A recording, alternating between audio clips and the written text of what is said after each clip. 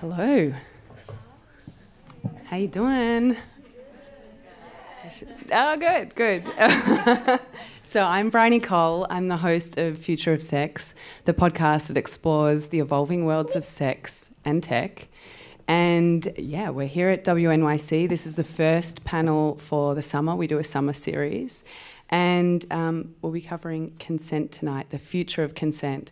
And so before we dive into it with our amazing panellists, there's a couple of housekeeping items. We're going to be live streaming, if you didn't know that already, so you may appear on video if you're part of the audience Q&A, which will be the last half of the show. So if you have any questions, save them till then. And if you have any questions you want to ask in the meantime, FOS consent, Future of Sex Consent, is the hashtag we'll be using on Twitter.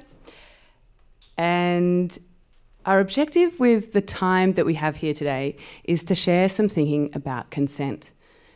As we can see, the significance of the Me Too movement means we're finally paying attention, real attention, to an age-old issue. And people are learning better ways to talk about consent. And in my research I've been doing around sex and technology and looking at how the two intersect, I've seen a number of ways consent is being impacted by tech. From the damaging effects of revenge porn to newer anti-rape innovations like the Rape Axe in South Africa, which is essentially a tampon that's inserted to prevent rape, to here in the US on-campus assault reporting platforms like Callisto. So I really want us to explore how technology may change the attitudes we have around sex and consent and whether it can even be used for consent. And could there be a place in the future for tech to enable consent and help it rather than hinder? And this is why I've brought together an all-star panel today. I'm so delighted to have all of these amazing people under the one roof. So I'd like to welcome Cindy Gallop, Clover Hope, and Emma Sulkowicz. Yeah, you did it. Yeah, I did it. They've all been chosen very specifically because they are leaders in their field, they're outspoken on this topic, and they're creating new dialogues around consent. So the way this is going to work, if you haven't been to a panel before, instead of reading awkward bios about each of the panellists, I'm going to ask them a question about their work as a means of introduction, which means that sometimes they'll be talking for a few minutes and we'll just be sitting here and listening to them as well. First of all, over here, right over the other side, is Cindy Gallop. She's the founder of Make Love Not Porn, pro-real sex, pro-knowing the difference. Cindy started Make Love Not Porn at a TED talk in 2008 where she was the first person to ever say, "Come on my face," about 4 times on the TED stage, I think. 6 times, actually. 6 times. And did anyone ever say it since? I don't know. But it is such a pleasure to be in your orbit. And as a tech entrepreneur and working in this field for quite some time, I wanted to ask you about the opportunities and threats technology poses in terms of consent. Specifically, what does Silicon Valley need to do to foster consent and sex positivity in their products, services? Just before I answer that question, guys, while we clearly coordinated our outfits to appear in black and white on the stage, be aware that actually our conversation will contain many shades of grey. Very appropriately. There are 2 very simple things that Silicon Valley can and should do to foster consent and sexual openness. They're both very simple. That doesn't mean they're easy. But if Silicon Valley really wanted to do both of these things, it absolutely could. The first is to ensure that every single tech platform and tech product is founded and designed and operated by a completely gender equal and diverse and inclusive team. Because white men are not the people in our society who generally are harassed and abused, both online and offline. And that means that the giant and highly influential tech platforms of our day were designed by people who saw no reason to design for what is now happening rampantly on all of them. And all you have to do is ensure that the people who are tasked with designing and leading these platforms are the people who understand what it's like to deal with issues of consent, and therefore to make sure that consent is fundamental to everything you do. So, I'll give you one example. And by the way, just in terms of the work I do, one of the things I am doing is raising the world's first and only sex tech fund, because I want to bring applications of sex tech to areas of exponential growth in tech where sex has historically been banned or excluded. So, for example, messaging. Apps like Snapchat and WhatsApp refuse to admit that their enormous growth, their gigantic valuations, their humongous IPOs are driven by one thing and one thing only: sexting. Here's the and literally, by the way, guys, if they are asked about it in media interviews, they will evade the question.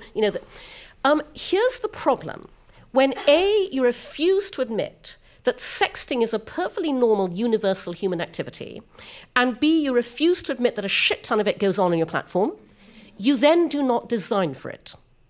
You do not design within Snapchat, within WhatsApp, for consent, for security, for intimacy, for confidentiality, and that is why we have the colossal revenge porn problem that we currently have. Mm-hmm. MakeLoveNotPorn.tv is a female-founded venture with a team that is more female than male and a team that is diverse. We spent literally years concepting and designing our social sex platform before we ever built it, because we knew that if we wanted to invite people to do something they've never done before, socially share their real-world sex, we had to think through every possible ramification of that to create a completely safe and trustworthy space. So that's point one. Have the diverse team that will ensure that you design consent and you design empathy and sensitivity into absolutely everything about the way your platform operates.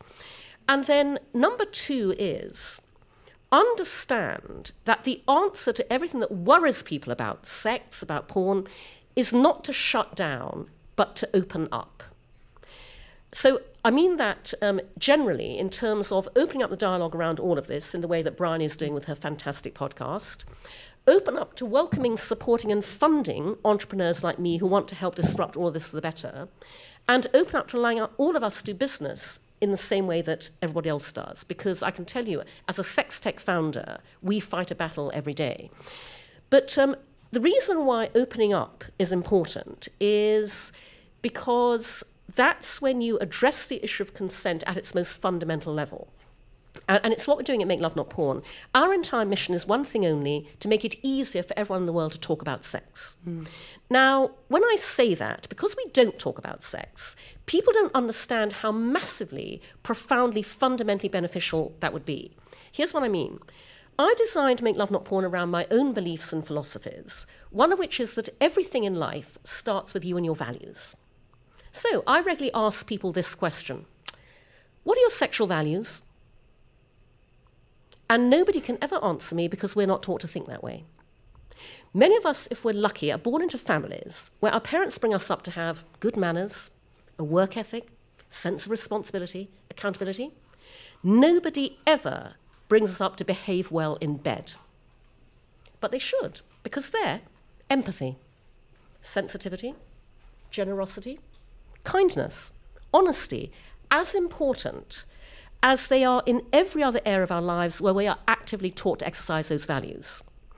So when we all open up, when we all talk about sex, when we can do that on these platforms, parents will bring their children up openly to have good sexual values and good sexual behavior, in the same way they currently bring them up openly to have good values and good behavior in every other area of life. We will therefore cease to bring up rapists. Because the only way you end rape culture is by instigating in society an openly, universally talked about, discussed, promoted, operated, and very importantly, aspired to gold standard of what are good sexual values and good sexual behavior. When you do that, you also end Me Too, sexual harassment, sexual abuse, sexual violence, all areas where the perpetrators rely on the fact that we do not talk about sex to ensure their victims will never speak up, never go to authorities, never tell anybody. When you end that, you mass empower women and girls worldwide, and you create a far happier world for all of us, including men.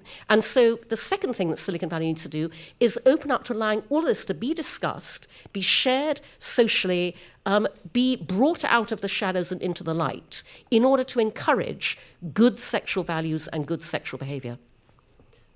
I think that's a brilliant answer.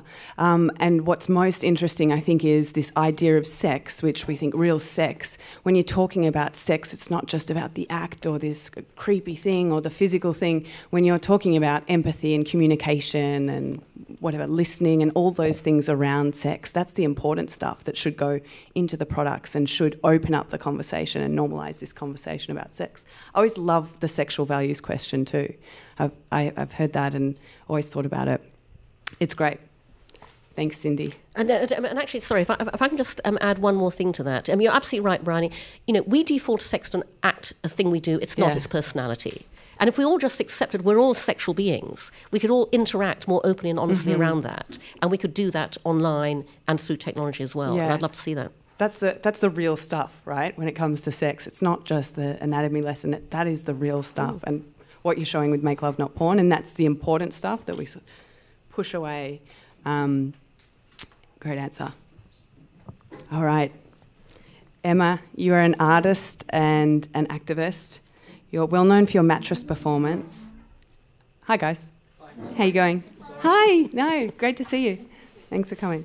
Emma Sulkowicz is an artist and an activist well known for her mattress performance art piece in 2014 and 2015, where you carried around a 50-pound mattress on Columbia University campus to symbolise the weight of the burden associated with being sexually assaulted by a fellow student and the lack of appropriate response from university officials.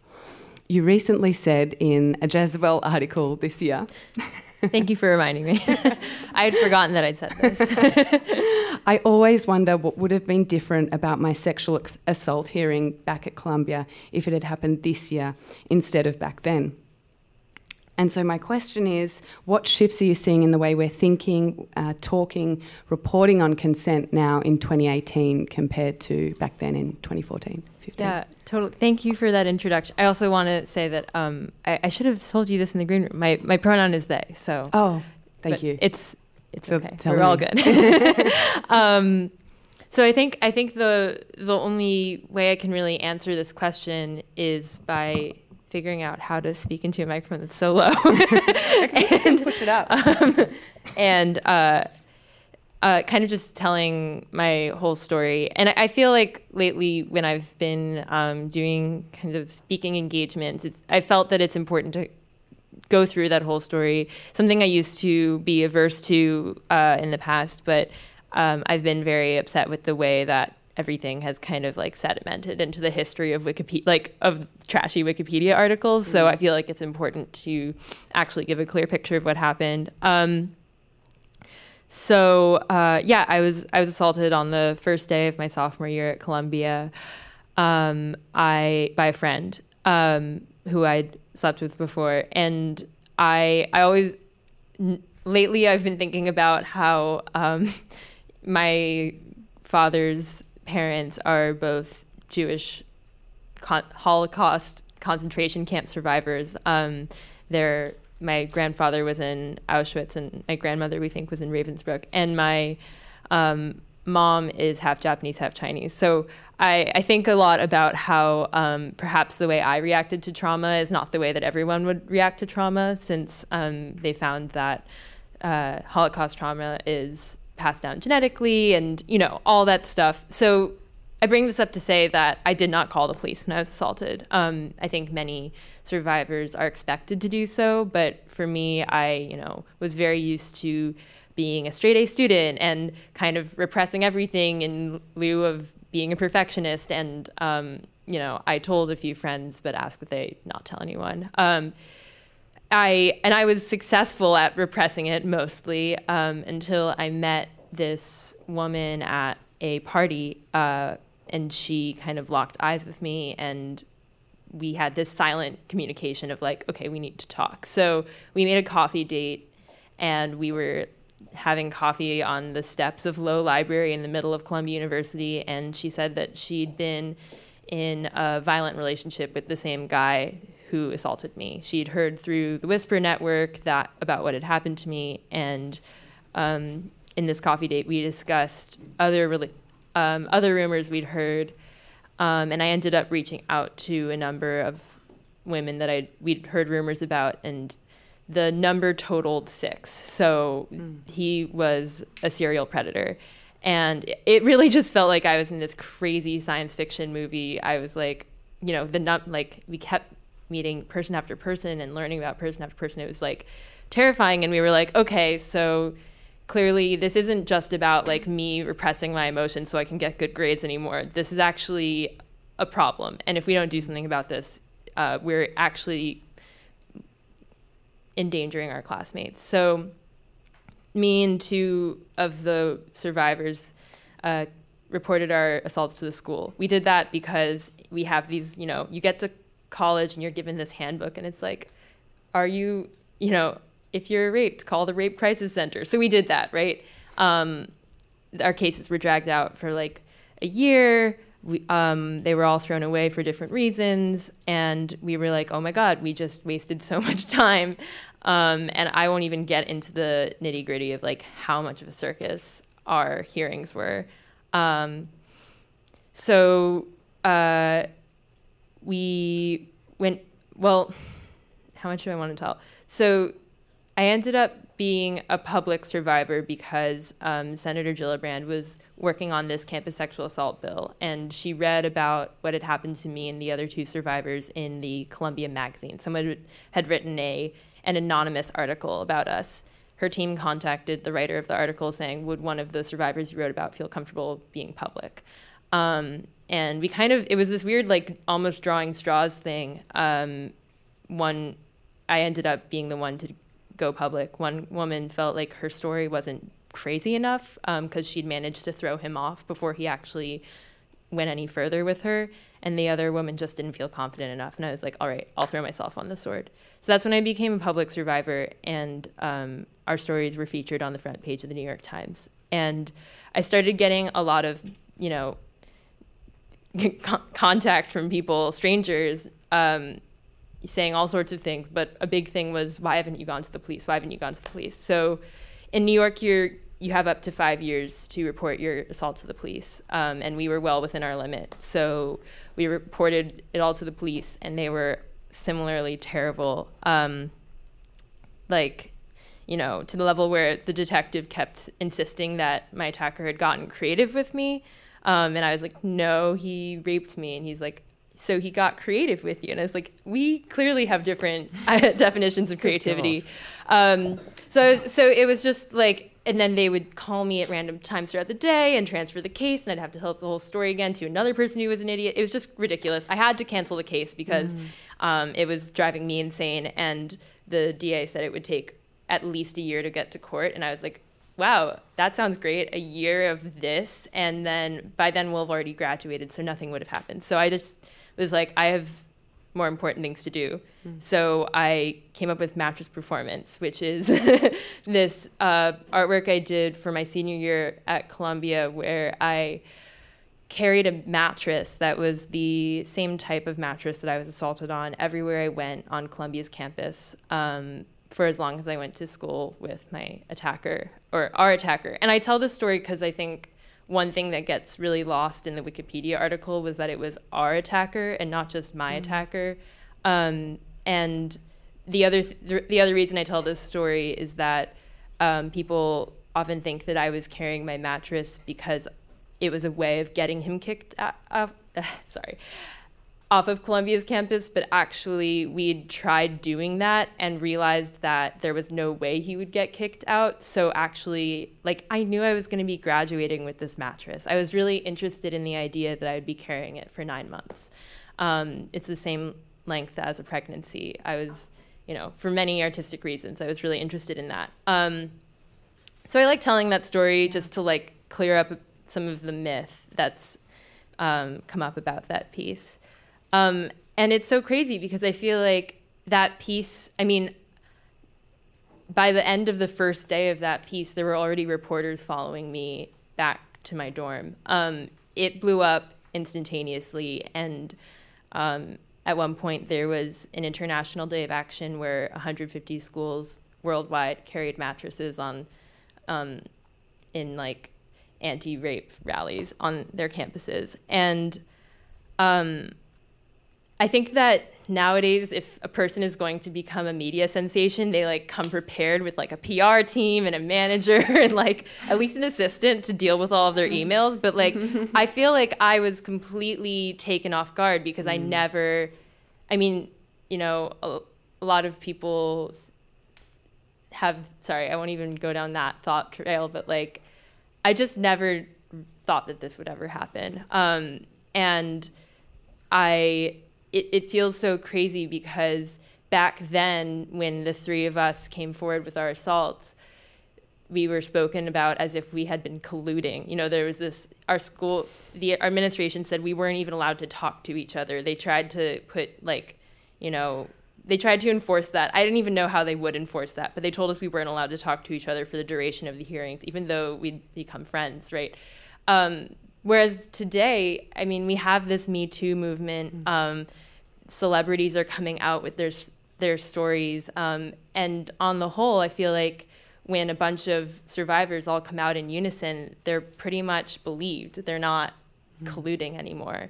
And so there's this part of me that feels like, yeah, somehow I and the other survivors at Columbia had to like get thrown under the bus so that this movement could happen. We were like one of the first casualties. And so, yeah, when you bring up that quote, definitely, like, I wonder if someone else had thrown themselves under the bus. Yeah. And I came out with this movement today. I mean, I'm pretty sure we would be believed, but back then, there just wasn't there wasn't a groundwork for that kind of belief or that kind of, you know, understanding about the way sexual assault works. So yeah. Yeah.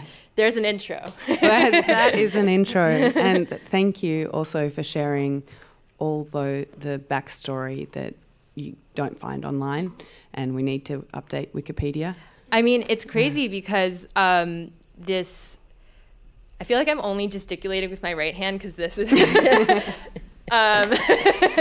but yeah, there's been this one female Wikipedia editor, and she's been so dedicated about correcting my Wikipedia page, which also, it's like not really my Wikipedia page because my personal Wikipedia page is combined with Mattress Performance. So like most artists have like a person and then artworks, but like people refuse to acknowledge that I'm separate from my artwork. So she's been working so hard to correct that. But then as soon as she does anything, like 10 men will come in and like reverse her changes.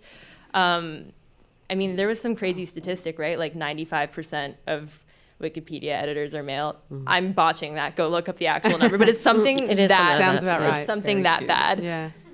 Yeah. Well, you also endured, and we don't have to talk about this if you don't want to, but I know from your artwork that you also endured a lot of behind the scenes, is there any other way to put it, but hate and comments and trolls online as well as part of that. Yeah.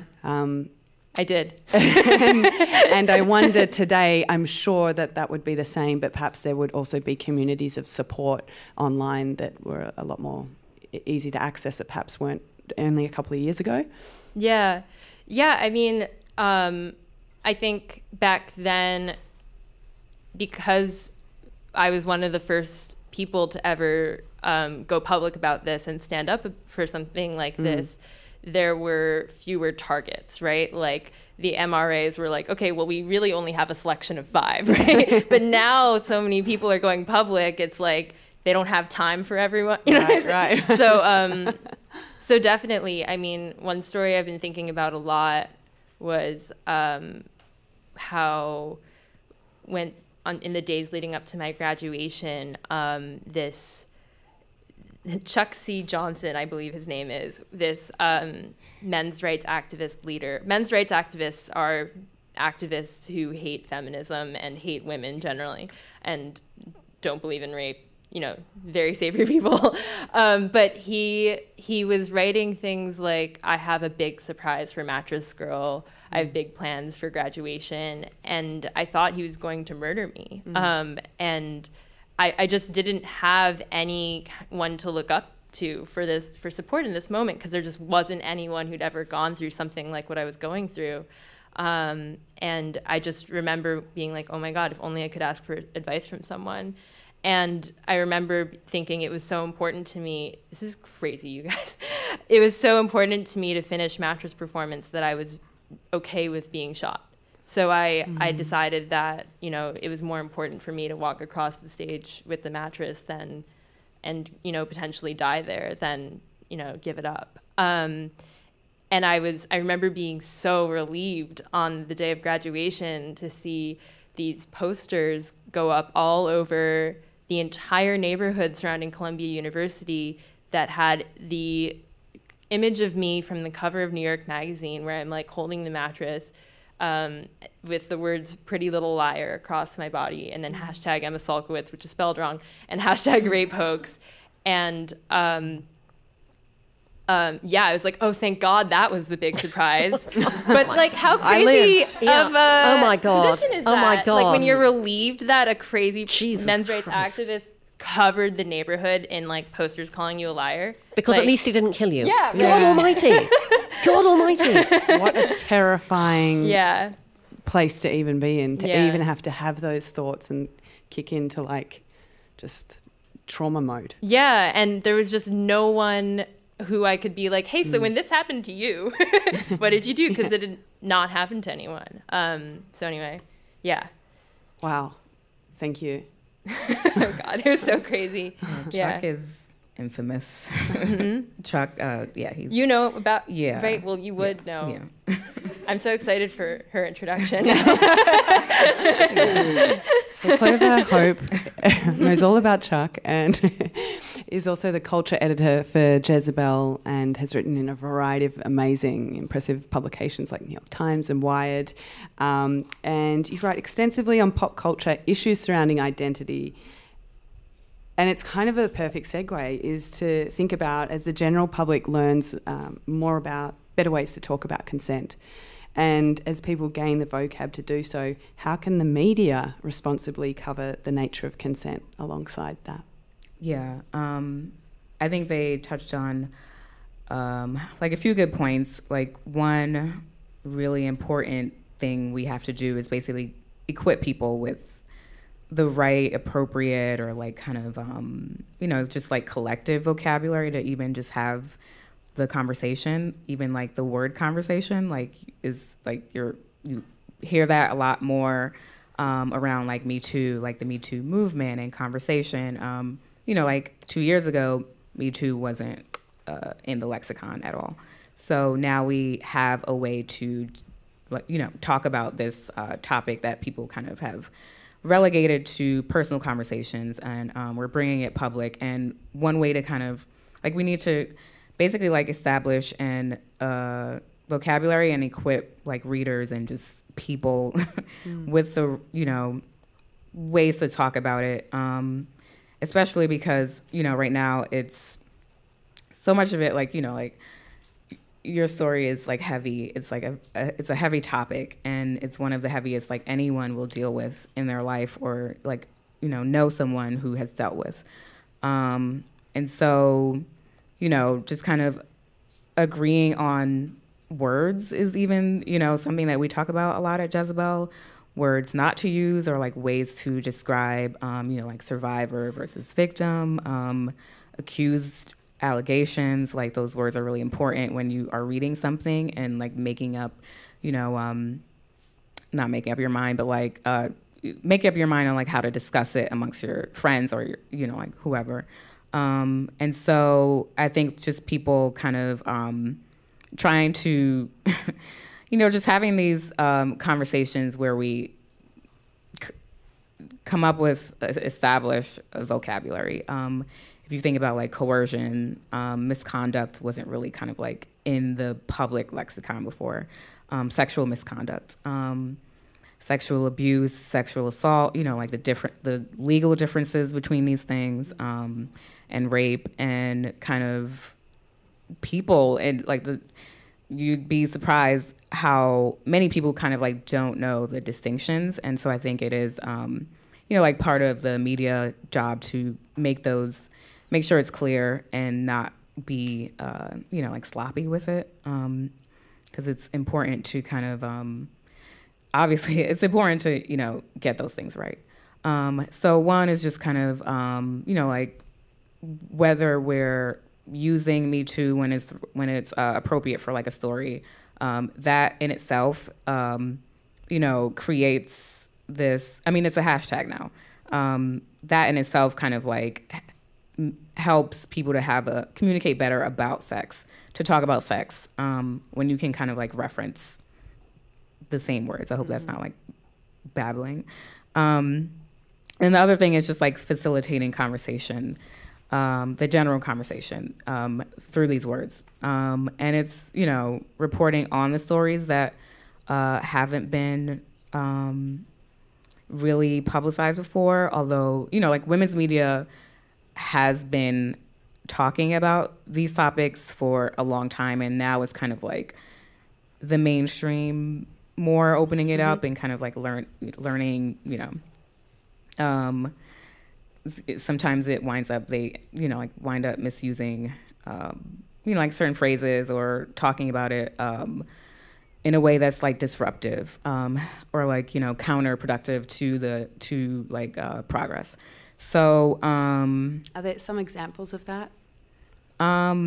Of mainstream? Yeah, or like things, where you're like, you mentioned sloppy before, or like it just kind of. I mean, I'm sure everyone knows like the Babe.net article that came out about Aziz Ansari, and we wrote a piece at Jezebel just kind of about the handling of the account and how it, you know, it should have been just better vetted, better, more responsibly written, more responsibly reported.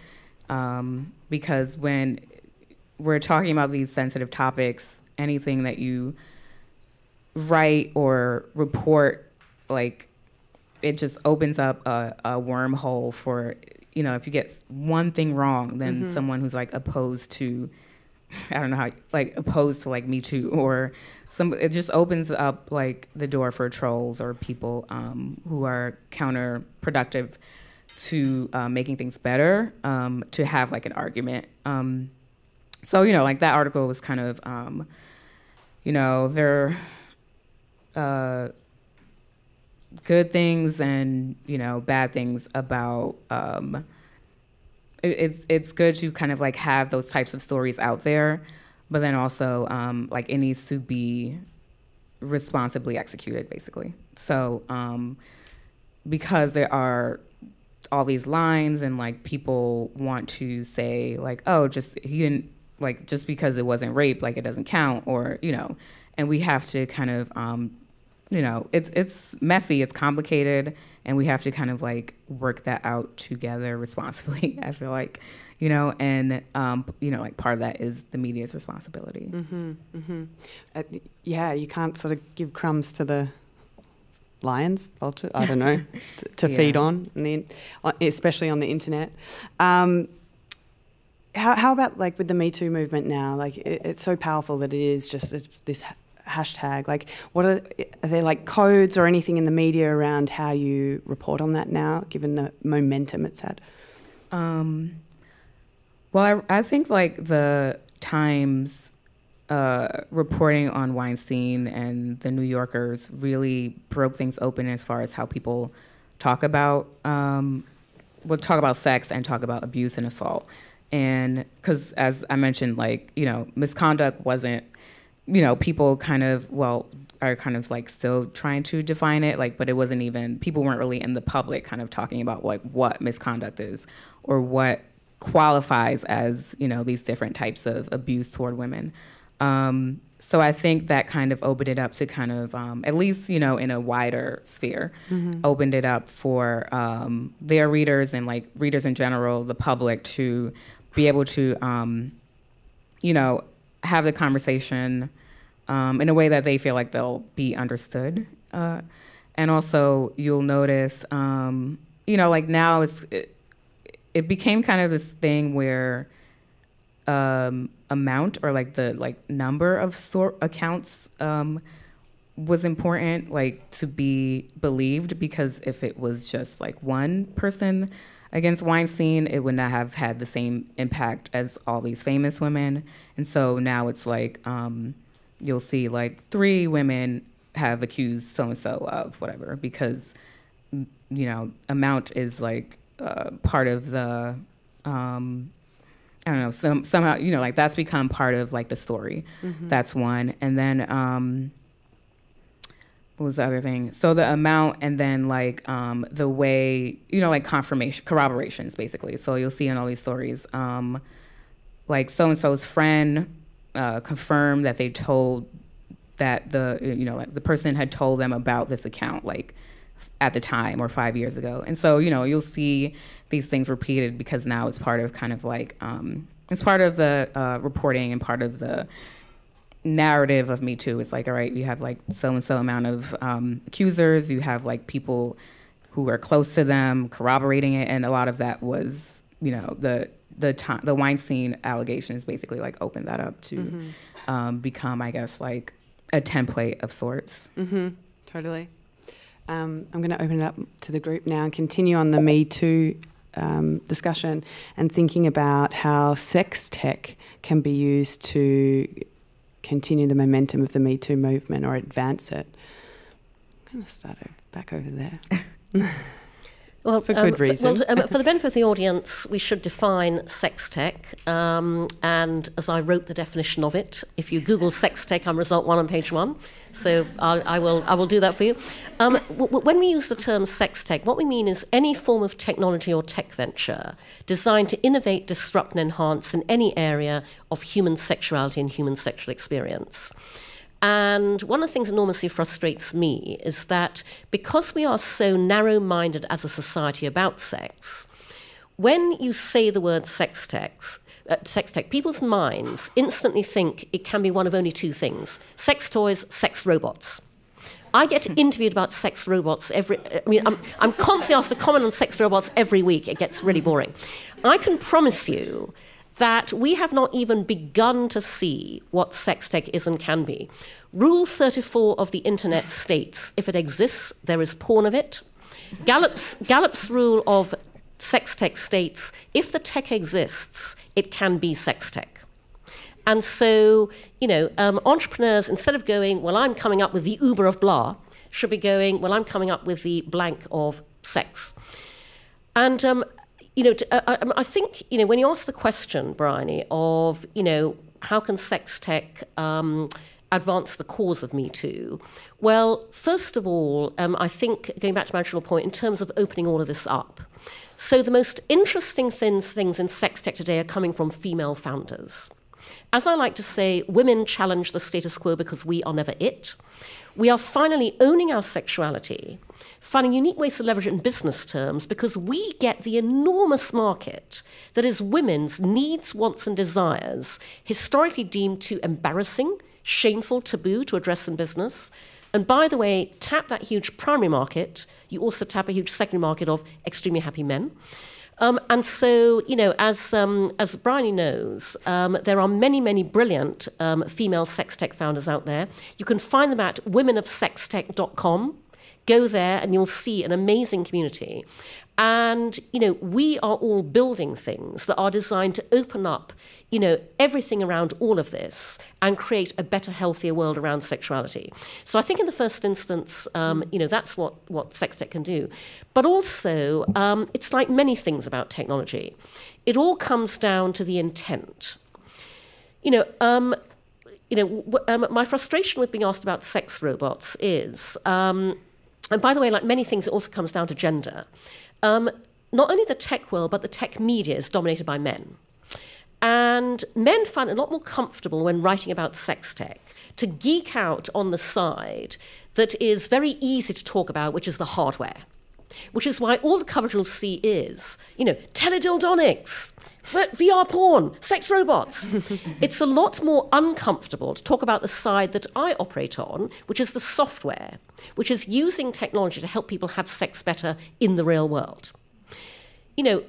Which side do you think is more important for the future of humanity? The side that is about driving us all further and further apart into our own little virtual worlds, or the side that is about bringing us closer together? And so, technology is a function of the place you're coming from when you design it and build it and decide how you want to use it.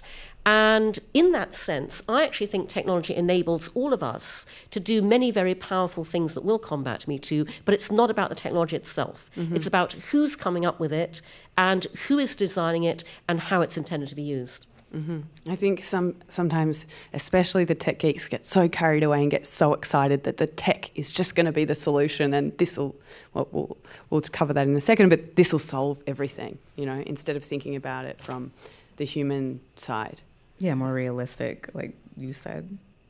The more realist way is like the software end of it. Absolutely. Anything?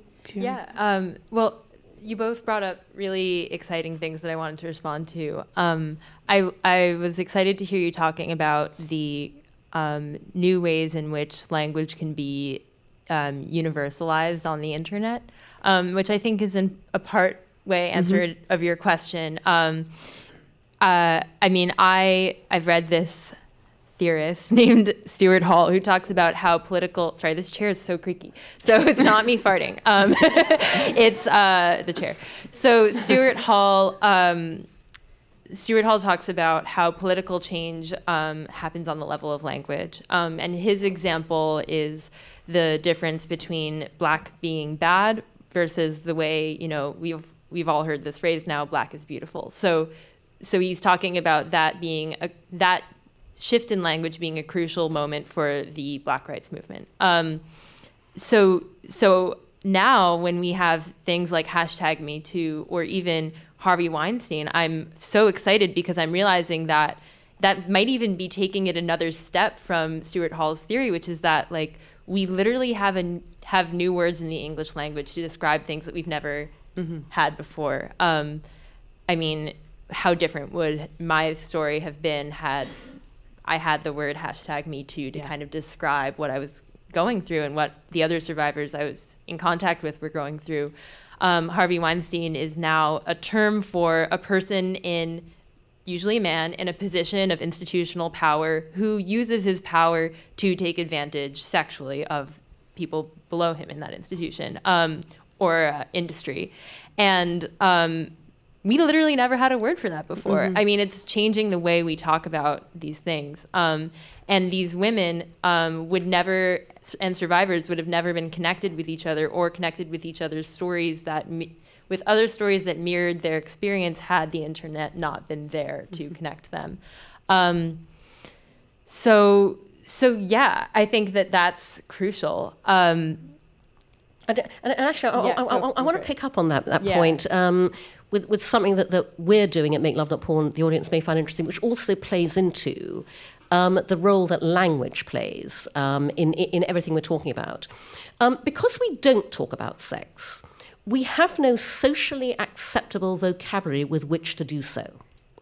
The language of porn has rushed in to fill that gap. And that is not good for a number of reasons, not least of which is that, as you would expect in a male-dominated industry, the language of porn is predominantly male-generated. So the person who coined the term finger blasting didn't have a vagina. Because if you hear the term finger blasting and you have a vagina, you want to cross your legs. The person who coined the term getting her ass railed never got his ass railed. Pounding, banging, slamming, wrecking, destroying.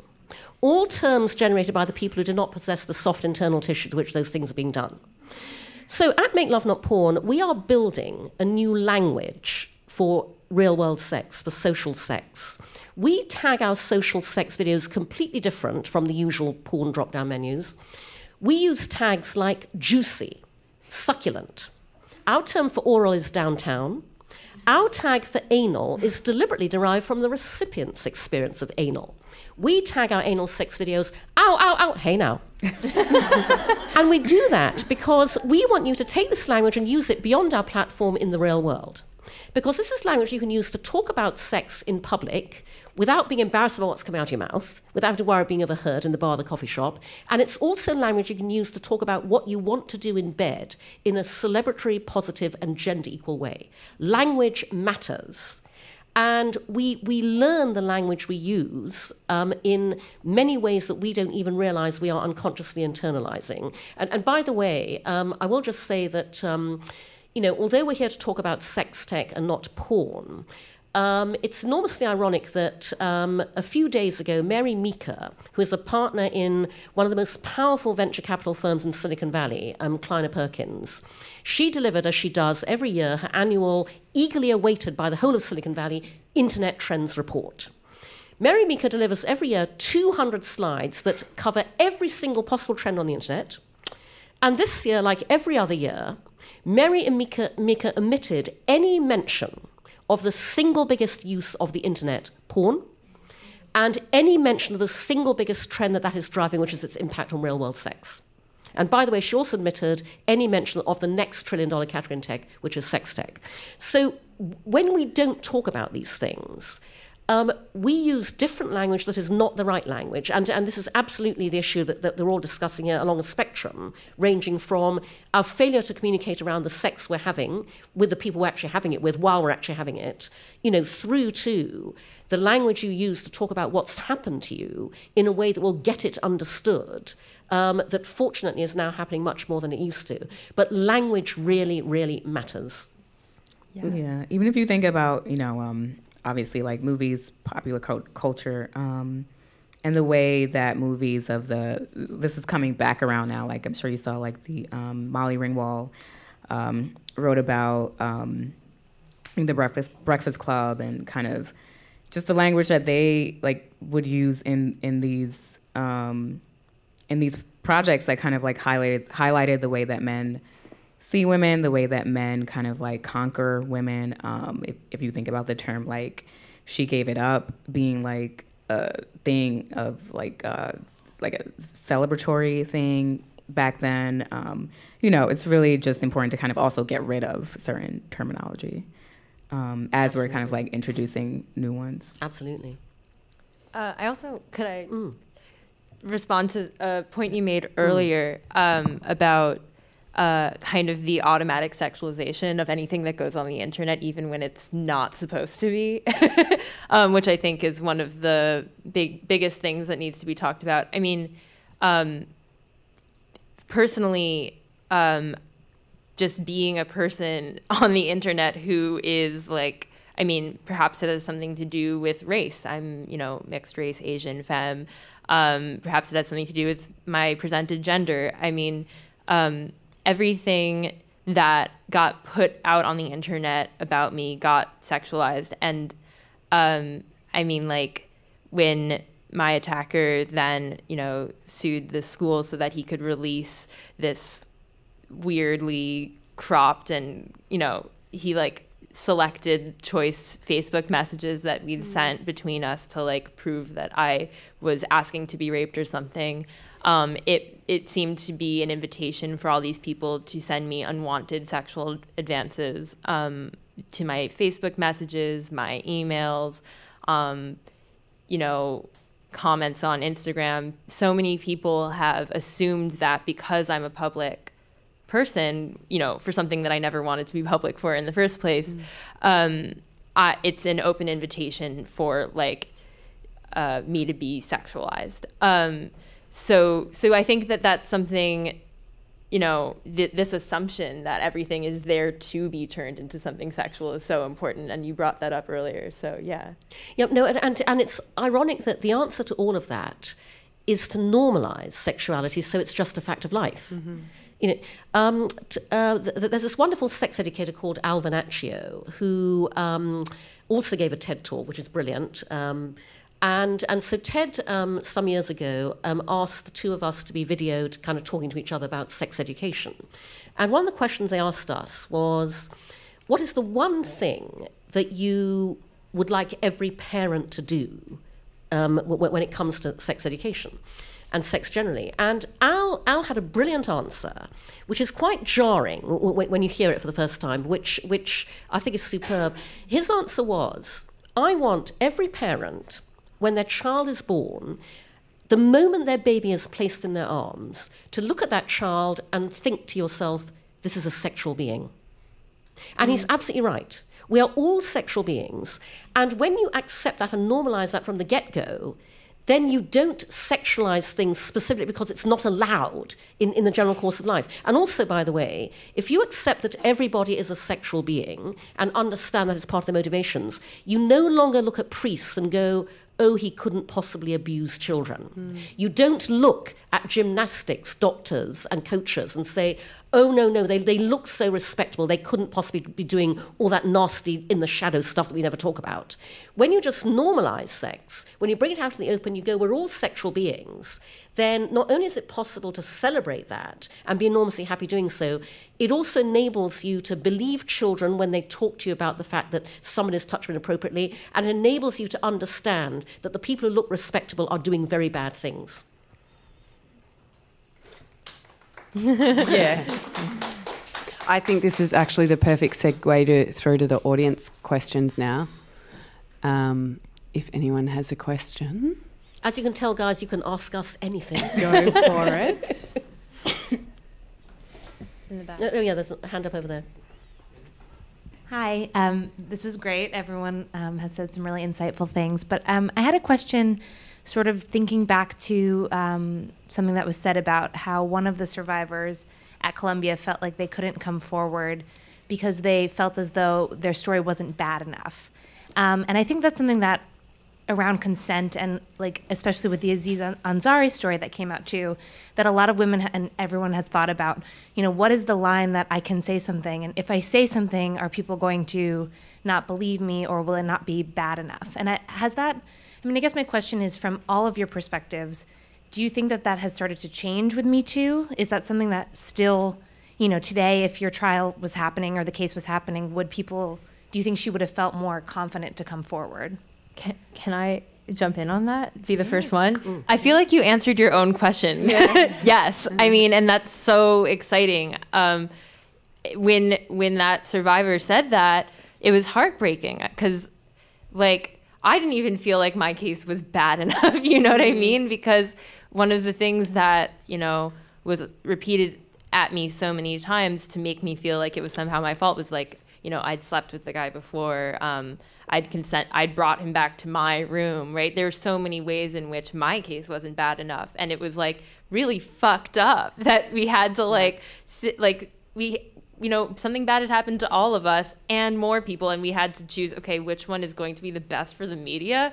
And also, like, my case still isn't that great for the media. Like, I mean, the fact that, like, I'm more open about my sexuality than, you know, a pure virginal survivor who, like, you know, was wearing the chastity belt, like, that has hindered people from believing me. And, like, yeah, I definitely relate to and empathize with the survivor who finds that their case was, like, a gray area case, and the only real truth that you can, like, hang on to is your own truth, right? Like, I know that was fucked up, even though, like, you know, maybe science could prove that I'm a liar, right? Like, because, sorry.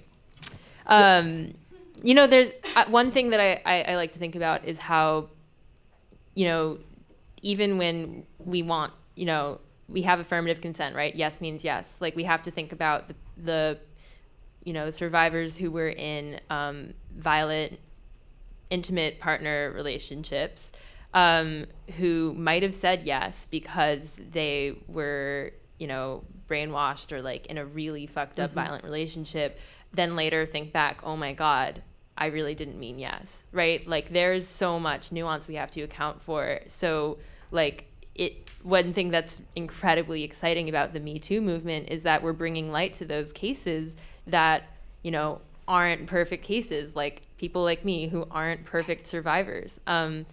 That in fact is one of the things that's been leveled at me a lot, right? Like, if Emma were a real rape survivor, she would be crying more. If Emma were a real rape survivor, she wouldn't make art about it, right? Like, there's so many different things that you could list that make me a not real rape survivor, that one of my missions is to bring awareness to the idea that actually a real rape survivor is capable of an infinite number of things. Because real rape survivors are actually real Humans. people. Yeah. No, absolutely. We have to change the stories women tell ourselves in this situation. 8 months ago, in the wake of the Harvey Weinstein expose, I've been speaking out against sexual harassment publicly for years because nobody else would, and especially against sexual harassment in my industry, advertising. And so I put out a call to the advertising industry. And I said, post-Harvey Weinstein, the time has finally come to name names. Women and men of the ad industry, write to me, name names, and let's get these stories broken. So for the past 8 months, I have been seeing, I've had an avalanche of emails. I always knew it was bad in my industry. I didn't know it was this bad.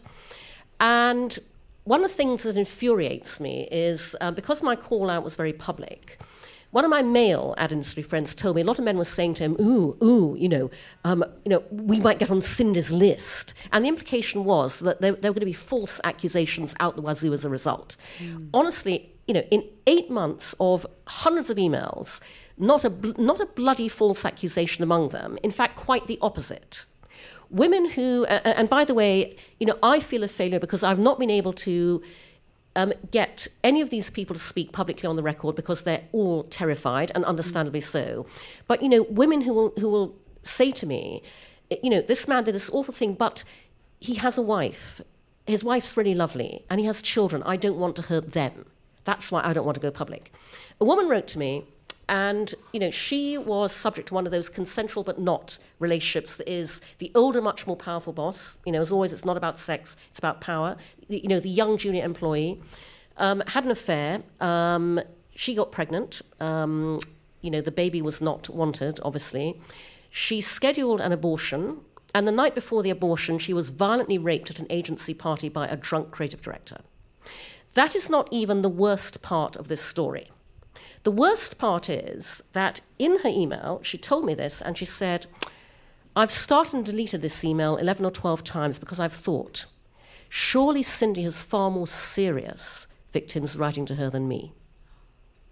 I could not bloody believe it when I read that. The good thing about everything that's coming out now is that it brings a new lens for ourselves. It changes the stories. And by the way, as a survivor, you will tell yourself the stories you need to survive. You will, but it's so important that we shine a light on the fact that, as Emma just, all of this is utterly fucked up. There's nothing right about anything that happens to you. It is not your fault. It's nothing to do with you. And we need to expose all of this. And it's really necessary, and it is happening slowly but surely. I would like to see, these horrifying stories in my industry exposed a damn sight more quickly. I'm working on that. But in the meantime, everything around us everywhere is just helping change all of this forever. Yeah, I think it's definitely like the ways that all the stories that are coming out are kind of helping people reevaluate like themselves, like their personal interactions, like and kind of bringing it back to like these are the ways that kind of public discourse can change personal just personal interaction and like your relationship dynamics basically, because if you before thought that the friend who like loves to have sex, and if she told you a story about being assaulted, like you wouldn't have believed her like 3 years ago, but now they're like, oh wait, like I'm not going to put that judgment on her. Like it's kind of like small things like that are kind of like, it sucks that it would take like more of public belief to change people's minds about that, but I guess that's just like one that's like, like an offshoot that's positive, that it's like, all right, perception and belief is changing. Like the idea of just like believing someone's story is like we're seeing that change right now and have been seeing it.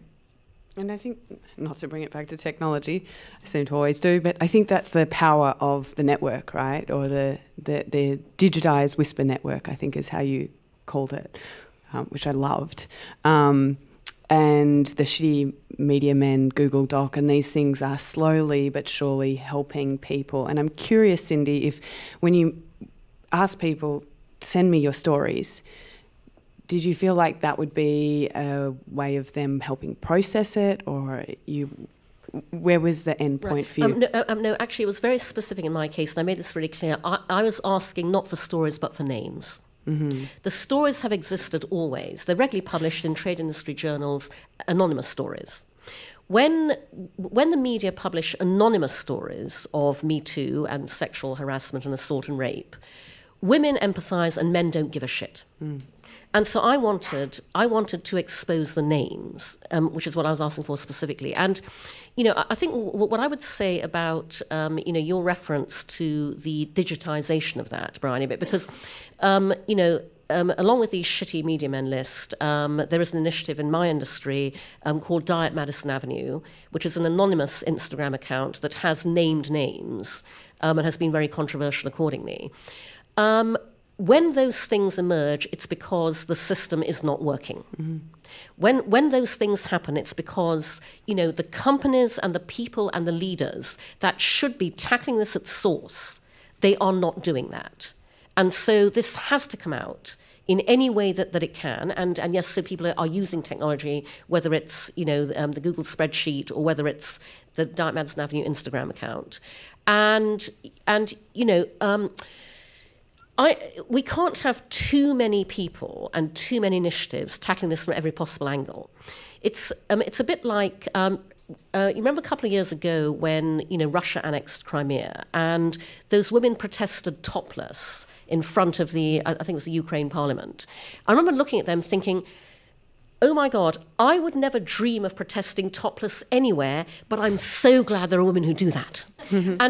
And similarly, we may not condone all the different approaches that are taken to out this and confront it, but we cannot have too many of us trying in every possible way to change this once and for all. Go. Thank you.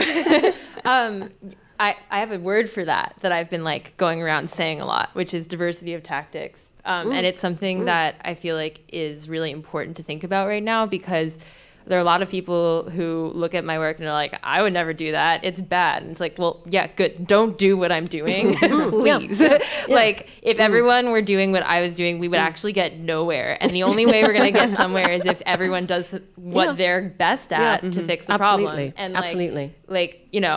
So diversity of tactics is crucial. And the thing what's crazy to, diversity of tactics at play right here. I mean, you asked people for names, right? And I feel like I've kind of been inadvertently doing the other half of that, which is just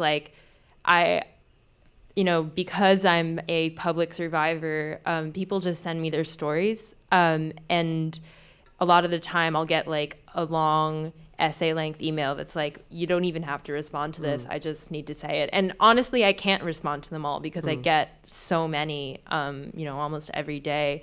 Back during Master's performance, I was getting even more, and people would come up to me on the street and just start crying and telling me their story. And, at first it was actually quite triggering because, I was never trained as a counselor. I was never trained to deal with these, for some people, pressing emergencies even.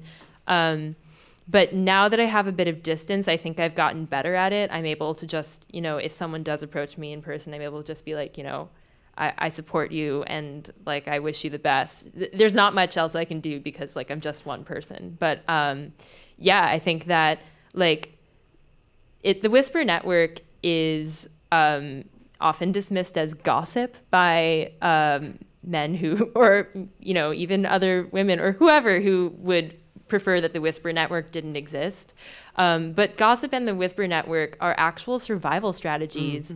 Not only do they help like lift the burden of carrying something all on your own, and you know, I see that happen in my inbox every day when people send their stories to me just so that they can feel like they've sent it somewhere and it's beyond them. But literal survival. I mean, like, I remember when my case was being handled at Columbia, one of my closest friends who was my supporter, you were allowed to have one person be your like designated supporter who could go through all the hearings with you and like sit there as you filled out paperwork and stuff.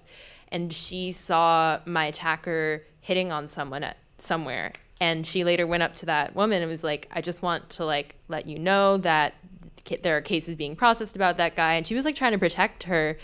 And someone overheard her doing that and reported it to the school.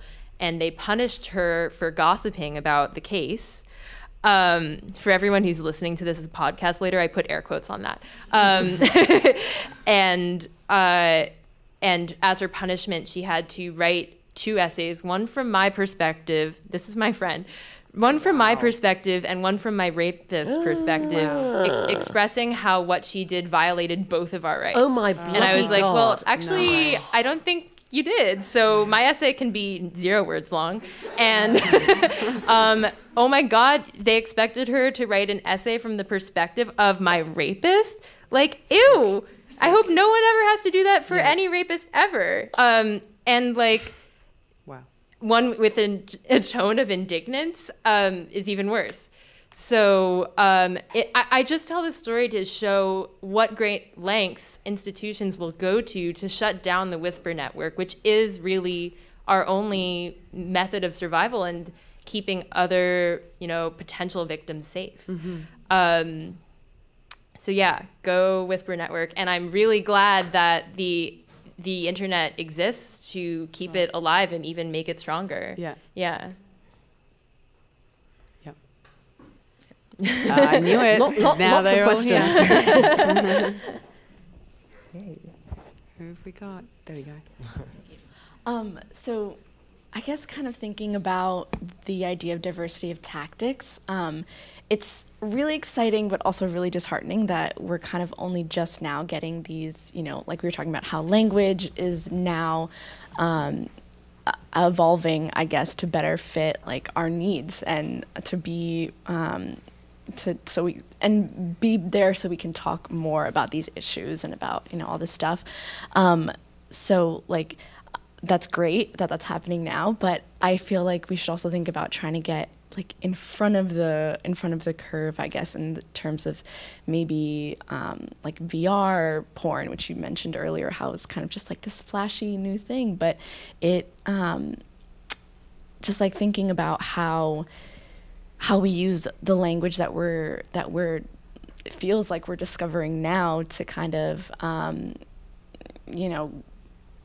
keep evolving, if that makes sense, as we evolve with our like technology and thinking about virtual reality and all this stuff. So I guess my question is just how do we continue to translate this language and how to transform it so that it is as inclusive and as I guess helpful. Feels really, I don't know, like a small word, but yeah, how do we include it in everything that we are doing now? Because you've referenced sex tech, let me respond to that. Unfortunately, the massive inhibitor to progress in that scenario is exactly the conversation we're having now. I spoke briefly earlier about the fact that I and my team fight an enormous battle every single day to build Make Love Not Porn. That's because every single piece of business infrastructure any other tech startup can just take for granted, we can't because the small print always says no adult content. And that is all pervasive across every single area of the business in ways that people outside the sphere don't realize. We can't get funded. We can't get banked. It took me 4 years to find one bank here in America that would allow me to open a business bank account for Make Love Not Porn. Our biggest operational challenge is payment processing. PayPal won't work with adult content. Stripe, that enables you to take credit cards on the internet, can't. Mainstream credit card processors won't. Every single tech service that we need to use, and on a monthly basis we use 12 or 14, their terms of service always say no adult content. I have to go to the people at the top of the company, explain what we're doing, beg to be allowed to use their service. Sometimes they'll let me, sometimes they won't. It's very labor intensive. We had to build our entire video sharing, video streaming platform from scratch ourselves as proprietary technology, because existing streaming services, off-the-shelf components, will not stream adult content. Even something as apparently simple as finding an email partner, send a membership emails out with. MailChimp won't work with us. 6 or 7 rejected us till we found SendGrid who would. Anybody who is trying to do anything forward-thinking with sex has the same problems. That, by the way, is the reason why we don't know enough about anything to do with sex, because for all the reasons I battle, nobody is building the ComScore of sex and porn. My friends who are academics can't even get grants to fund any research to do with sex. And by the way, distrust any research that exists out there, because there's so little of it. It is absolutely subject to confirmation bias. And it's also research in the area where there's the widest gap between what people say and what people actually do. And so, we are trying, but it's very, very difficult. I regularly get asked by journalists, Cindy, why are we so repressed about sex? Why do you think? I've been asked this so often, I have my answer down pat. 3 reasons. Number 1, centuries of repression, religion, social cultural dynamics in every country in the world. This is a global issue. Number 2, the patriarchy, because historically every single institution, including the government and religion, has been male-dominated. We've never been allowed as women to bring our lens to bear on human sexuality, and the world is a poorer place for it. And reason number 3 is there are not enough people like me. And what I mean by that is, as I've just said, the world makes it extraordinarily difficult to disrupt social narratives around sex. Many people try and give up because they just absolutely cannot fight the battle any longer. You need people like me who will not give up no matter what. The thing that most motivates me is a dynamic I call, I'm going to fucking well show you. You tell me it can't be done, I'm going to fucking well show you. Put on some path, I'm going to fucking well show you. And by the way, guys, if those of you in the audience, I exhort you to do this as well, because it's only when we all do this that we break down those barriers. So sorry, very long-winded answer to say, unfortunately, it's not as easy as that. Does that make sense? Yeah, just because, I guess, I just think it's so interesting to hear about how, when you were talking about Emma, about how you think it would be so different, if it was the last year versus now. And I just, want to try to figure out, how do we keep going, how do we prevent people this year from experiencing something that would be easier in the next few years, let's make it easier now, Yeah, so that was. I can't not ask this question now. I've got my fave question lined up. Oh, good. Talking about diversified tactics and making the jump on consent so these things don't happen and improve future. One of the things that came out of the Me Too movement in response to it in the tech world was these innovations around blockchain for consent and using blockchain as a means to create agreements in consent. And I was like, this is so interesting. Is blockchain ever a viable solution to negotiating consent? Emma, 1, 2, 3. Don't give us that shit! Sorry. In the green room, I was like, I'm probably just going to have one long, sustained scream. But then Cindy's and scream I said, was so much better than mine. I was like, yeah.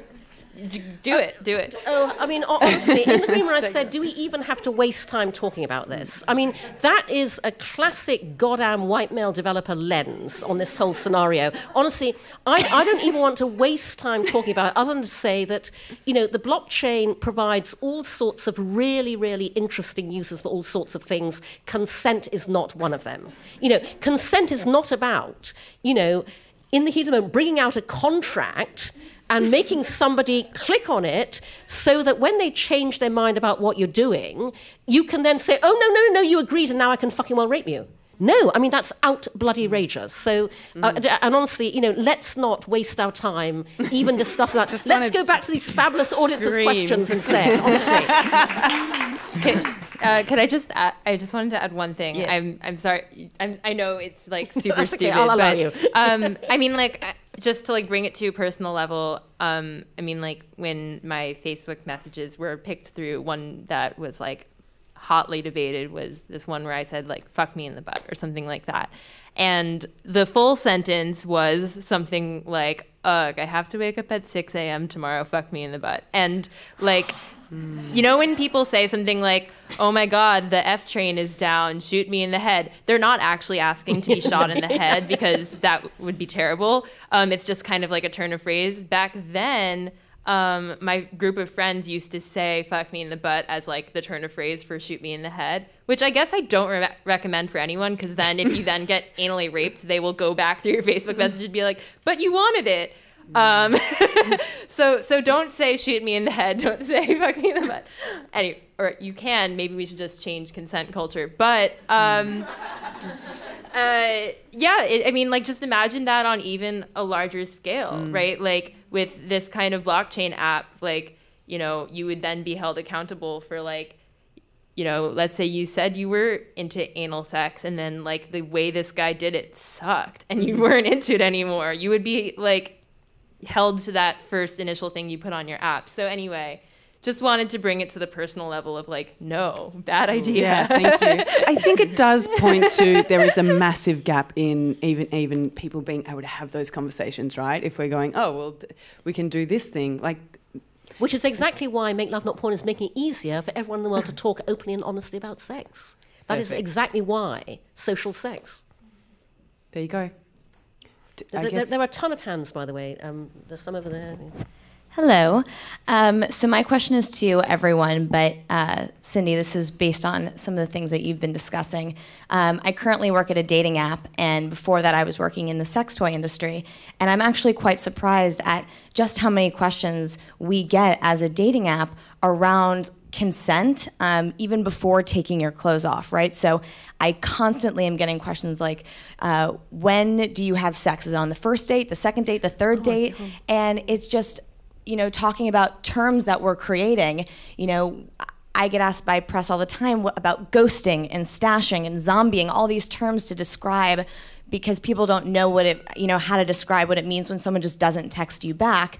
And so I think that, you know, while there is so much that needs to be done in the sex tech world, there is this bridge that needs to be, you know, combined between the sex tech and dating world, because there's just so many questions from the initial sit-down first date. So I guess my question is, what can we do as dating apps? We have the technology, we have the users, and we have the voice to make a big impact, and how do we bridge that gap? Do you know, sorry, I'll just, because, and that speaks to, I got an email a few months ago from a man who's a new Make Love Not Porn member, and he wrote a fan email. He said, "Oh my God, I love your platform, I love your videos." Then he said, "Please, please, please, will you start a dating website? Because I just know that everybody on your dating website would be a stellar person." Talk about brand endorsement, by the way. And so I wrote back to him and said, actually, funny enough, we have in the pipeline the Make Love Not Porn dating app. Haven't had the funding to build it. But the Make Love Not Porn dating app matches people based on social and sexual values. And when I say that, I don't mean sexual tastes, I mean sexual values, like the ones I cited earlier of generosity and kindness. And, you know, and it goes back to my point about when you openly acknowledge that, hey, guess what? When you're dating somebody, you tend to have sex with them. Let's all be open about this, socialize it, normalize it. That then enables you to actually build into your app good sexual values, good sexual behavior, to talk about what that constitutes, and by the way, to help your users who are desperately fumbling their way in the dark when we don't talk about any of this. You know, again, it goes back to don't shut down, open up, normalize it, socialize it, you know, just, you know, make it part of, you know, I mean, as a dating app, make it part of the way you talk about yourself, build it into the how this works, you know, just talk about it. People regularly say to me, Cindy, you know, how can we help make love, not porn. If I had loads of money, I'd fund you, but I don't. So what can I do? I've joined the platform, I've rented a video, and I go, there's one thing you can do to help us. There's one micro action you can take. Every day, just talk about sex. And I don't mean, now I have to talk about sex. I mean, when you're having a conversation every day, as you do, where, if we were not so fucked up about it, you would naturally talk about sex, do that. So my version of this is on Facebook, when friends have fabulous birthday celebrations or they're on some nauseatingly jealousy-inducing vacation, and everyone's leaving comments going, happy birthday, or, oh my God, that beach looks amazing. I leave comments, and I will say, I'll say, happy birthday, hope you had great birthday sex. Or I will say, gorgeous speech, hope you had great sex on it. Because they are. Just normalise it. And so that would be my response. Just normalise the fact that this is what people are using your app ultimately to do, and help them do it. Yeah, it is surprising that the dating apps don't have, or at least when I was using them, a field for sexual tastes, values, whatever, or just explanation of something sexual, because it is dating and you're matching based on your interests. And so that is the point that you brought up about just kind of building it into the feature as a normal thing. Do you think that at this point it would, if they did that, it would be it would, I don't know, it wouldn't go over well? Or, if they kind of were what's the reason that it's not, kind of... Well, it goes back to my point about it has to come from a place of authenticity, and it does that when the female lens, the diverse lens, the disabled lens, the LGBTQ lens, whatever it is brought to bear. Because when you have, Tinder, all male founding team, all male dev team, all male funding, therefore all male advisory board. What you get is an enormously influential app that grew out of an entirely male-centric worldview, which is that the only criteria of dateability is an utterly superficial one, looks. Swipe right, swipe left. And when you operate that at scale, the idea of swiping has now embedded itself in our public consciousness, the idea of instant dismissibility. Now, by the way, there's nothing wrong with that as long as it is counterbalanced and counterpointed by an equally influential female-centric worldview, and it's not. I wish society understood the opposite of what it thinks is true. Women enjoy sex just as much as men, and men are just as romantic as women. And neither gender is allowed to openly celebrate that fact, and there are men who are using Tinder who want to be in love. And it's not helping them do that necessarily, as much as anybody else. And so, it has to come from a place where many different, diversity of tactics, actually, diversity of approaches that actually reflects the world of that ridiculous, messy world of relationships and sex and dating the way it really is, with all of our viewpoints taken account of, to design an experience that works for all of us. Love it. And also, just to follow up on that really quick,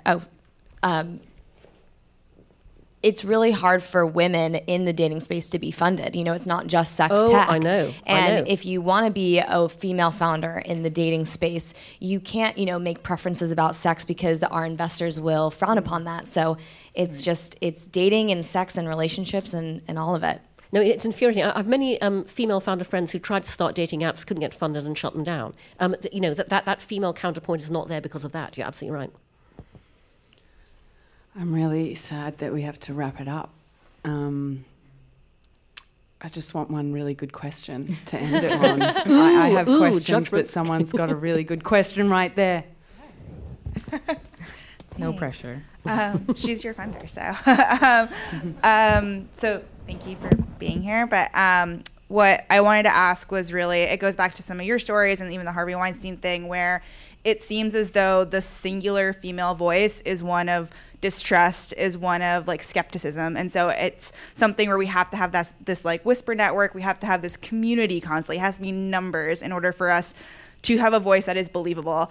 And so I wanted to ask, and we talked a lot about language and stuff, I really wanted to ask, what is the bridge that we can connect now back to, and this is an issue in globalization too, where you have these incidents. And for me, as a woman of color who comes from South Asia, who comes from a country that unfortunately rape is such a tool, and it's done on that singular individual basis where the woman in her singular voice is not believed, and it takes going public and going into a bigger lens, which is obviously for anyone who goes through that very uncomfortable.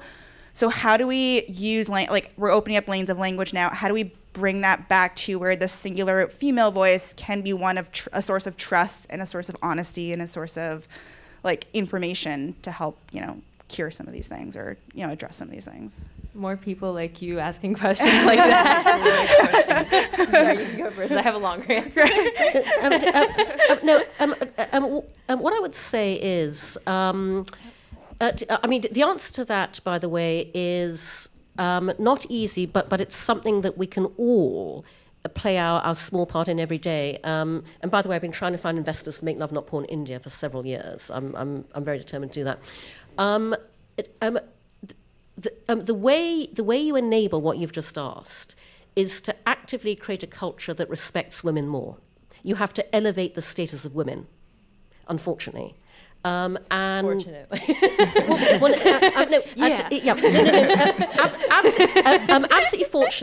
But I say unfortunately because that is the only answer to the question you've asked. Singular female voices will be believed when everybody believes women. You have to make the general happen in order to, and so that requires every one of us every day using diversity of tactics, micro actions to make that happen. Whether you are a male ally who ensures that your female colleague is not talked over in the meeting, that some man doesn't claim credit for her ideas. Every one of us every day can do something that elevates the status of women. And there are many people. I assume you're from India, by the way. Are you from India? Or? Right, yeah. Only because I've been there several times in the past few years, and I know there are many people there working, as there are in other Asian countries, to actually try and make that happen. But that is what has to happen. Does that make sense? I think that one term that I really want to abolish is attention whore. I think that oh my God, yeah. When as soon as a femme even more than women, a femme person does anything, says anything, walks out of their apartment, right? They're suddenly an attention whore. And I think that, again, on a personal level, when I spoke out about being assaulted, it was because I was trying to save people, not because I wanted attention for it. In fact, I never even wanted it in the first place. And that's the whole point of what rape is. But I think that, when a man gets attention, it's not because he's an attention whore, it's because he's an important person who deserved it and is doing a great job at whatever he's doing, right? I hear attention whore leveled at, creatives so often, which is ridiculous because it's I made Mattress Performance because it's, art is supposed to be this thing where you express your emotions. It's a thing you make and you show to people. And people are like, oh, well, you must have wanted attention for Mattress Performance. It's well, I didn't realize it was going to get so much attention, but it's not all artists are making paintings that they shove under their bed, right? You make an artwork and put it out there in the same way that you don't sing, a songwriter doesn't sing their song into their pillow. They're singing it into a microphone, right? People do things because we're trying to communicate with others. And if we keep this word attention whore around, we're going to continue believing that it's for the wrong reasons. So yeah, I guess that's my answer. Women are only going to be believed when they're seen as speaking for valid reasons rather than attention, but also understanding that attention is a good thing for women because their stories really do need to be heard. We need to start understanding that maybe we need to create, maybe we can do this. We can all come back together and be what would be the antidote term to attention whore? Maybe great attention receiver. I don't know, something catchier than that. We'll think on that. Empowered attention. I don't know. I'm going to work on this now. Yeah. I would love, something grabby. Not in a bad way. I think what's happening right now is a lot of course correction. And so in addition to like the general atmosphere helping the individual, which is, usually the case, I feel like correcting people is a course of action, correcting men. And maybe, there was this idea of not wanting to hurt their ego, or like not wanting to like feel like you're being sensitive or saying in an interaction that you feel uncomfortable or whatever. And so I think just correcting the idea of like the volume of conversation that's happening right now being kind of like a result of there not having been any is like that is very true, and the fact that it's kind of these are things that are happening. It's not these are things that are happening, and it should be a course correction, and we should be correcting people about behavior or language or just actions that are wrong, illegal, uncomfortable, whatever.